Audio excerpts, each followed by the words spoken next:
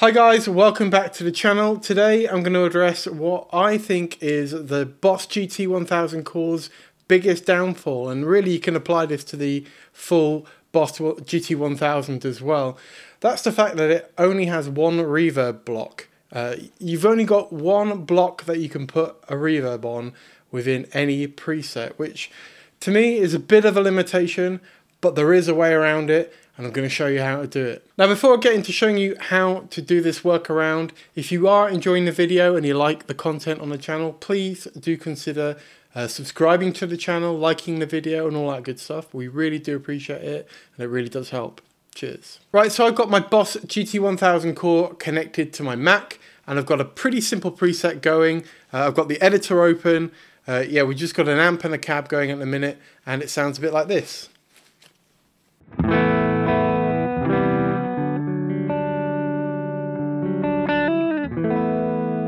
So yeah, just a simple amp sound for now. Now I do want to add a little bit of reverb, so I've got the reverb block over here and I'm going to turn it on. It's set to room currently, so I'll play that now.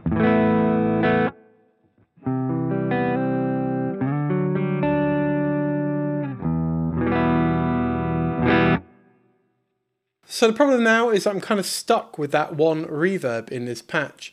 There's no other reverb blocks, and you could maybe tweak one of the delay blocks to get the reverb sound that you want, but that's not what we're going to do today. If you look at the patch, you can see my settings over here. You've got time at 1.5 seconds. We've got the tone dial back a bit to make it a little bit darker. Effect level is fairly low at 27. So now if I want to switch in a different reverb, the only way I can do that is using the assign settings. The assign settings are all up in your kind of control / expression box up here. So if I click on here, it's going to take me straight to the assign because that's where I was last, but by default it'll probably open you on this control function page. So if we look at the assign, you can see I've got 3 assigns set up already. So the first one I'm going to look at is the reverb type. I've got that in number 3, but really it doesn't matter what order you have these in the assign menu at all. So you can see here from the preview some of the settings, but let's have a closer look. So you can see here I've got target category as reverb, and then I've got the target parameter as type, and that's what's going to let us switch between the 2 different reverb types within one preset. So target minimum I've got set to room, and target maximum I've got set to shimmer. So I've gone with shimmer just so we can have a real obvious effect that you can hear the difference with. So I've got a couple of extra Boss foot switches connected to my GT-1000 core. You'll see that in the pedal cam. I'm using one of those switches for this setup, but you can use any of the 3 switches on the pedal itself as well and achieve the same thing. I've just expanded mine to get more functionality out of it. One other thing you'll see, mine is set up to momentary. The reason mine's set like that is I've got these FS7 switches in latching mode, so that when you press them the LED stays on. If you have these switches set in non-latching mode, the light will just come on and go off as you press a button, but it does mean that the menus get a little bit confusing, so I kind of have to set them the opposite to how they're set on the actual foot switch. So if you're doing this and you've got your foot switches in momentary mode, you'll use toggle. If you've got them set up in latching mode like I have, you'll use moment. So that's the first assign setting. We're not using any of the other pages on here, we're just using page 1. So we've looked at reverb type, and really if you just wanted to change the type of reverb but keep the settings the same, that's all you'd have to do. But what I want to do is go from like quite a small room reverb to a really big shimmer reverb that's really obvious, mainly so you guys can hear it, but also you might want to do that, right? You might want to go from something really subtle to something big and atmospheric. So to achieve that, I'm only really changing 2 settings.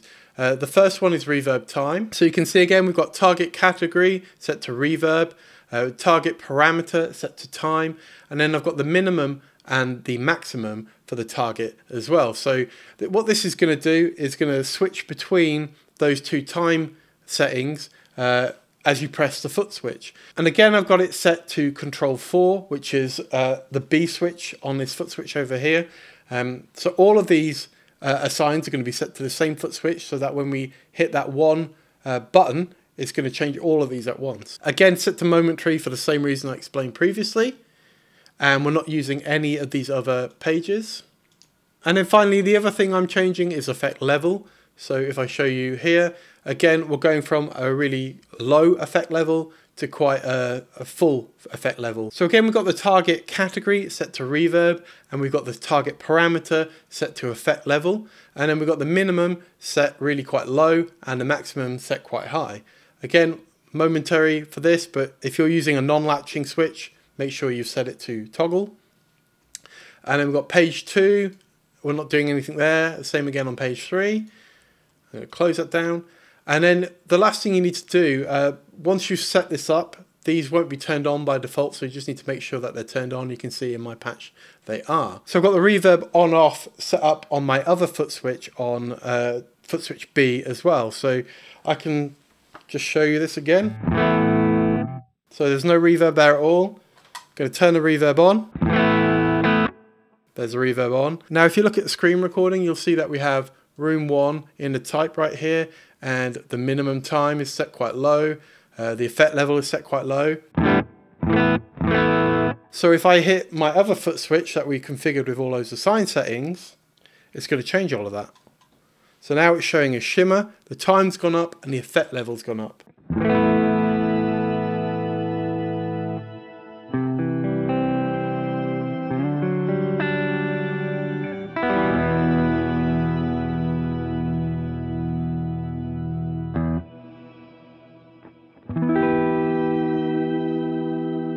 So before I mentioned about these foot switches being in latching mode, and the reason I've done that is so that the LEDs stay on once they're pressed. So you can see right now that both these LEDs are on. This foot switch is controlling the reverb on off, and this foot switch is controlling the change of reverb type and those effect levels and what have you. So I can see just by looking at my foot switch that my reverb is turned on and that I'm in shimmer mode at the moment. And now if I turn the shimmer mode off by pressing that foot switch, and if you check on the screen recording as well, over here you'll see all of the settings change. You'll see my light goes out and I go back to a room reverb. So there you go. Helps if you have the guitar turned up.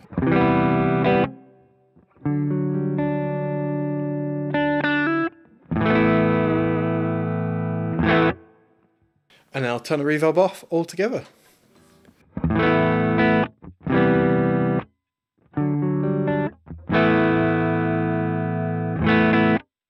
So that's it. Now the really cool thing about that is you can apply that anywhere, not just a reverb. So you can also apply that on delays. So we do have more delay blocks in the GT-1000, but most of them are fairly standard delays. It's only really the master delay block where you can choose from the different types of delays like space echo and what have you. So you can do the same thing on the master delay block, but also you can do it on effects blocks as well. A similar limitation to both the delay and the reverb is the chorus block. So it's quite handy that you have a separate chorus block. So if you want to use chorus, you're not taking up one of the effects blocks. However, that chorus block is limited to just like a kind of stereo or mono chorus, if I remember rightly.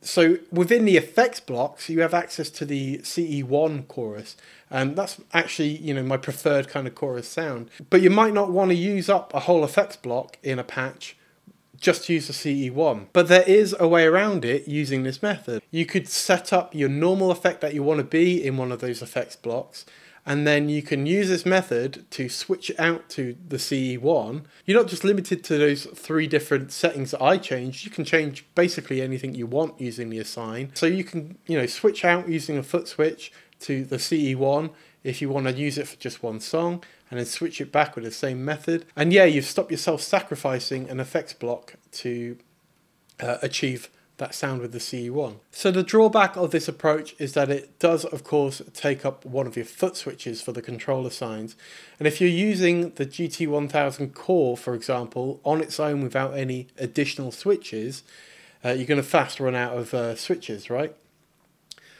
Obviously, I've expanded my GT-1000 core with a couple of additional foot switches, and if you're using the regular GT-1000, it's probably not an issue, but it's something to bear in mind. So for me, this was just a way of making the GT-1000 a little bit more the kind of multi-effects processor that I was hoping it was going to be. So look, this is a bit of a workaround. It's not perfect. You're not going to get trails, for example, if you switch between the two different reverb types. Sometimes there can be a bit of a kind of sound glitch if you change, so you're probably not going to want to change this sort of mid-strumming a chord or something like that. It's really for, you know, you're working within a single patch, there's a brief pause and you want to switch to a different reverb or something like that. You know, my setup for the GT-1000 is literally I have one preset and it's just integrated into my pedal board so that I have all the different types of effects I want to use that I can switch in between and what have you. And for me, this approach just really worked. I think it would have been better if Boss could have let you use reverbs in some of those effects blocks. That probably would have been the perfect solution to this issue, but unfortunately you can't. So for now, this is just a method that I discovered to achieve what I wanted to achieve. Well, I hope that's been helpful and you've learned something, or maybe, you know, you've found out some new features in a GT-1000 that you weren't aware of.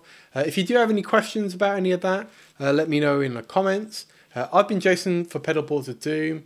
If you want any more videos like this, let us know. And yeah, I'll catch you in the next one. Cheers.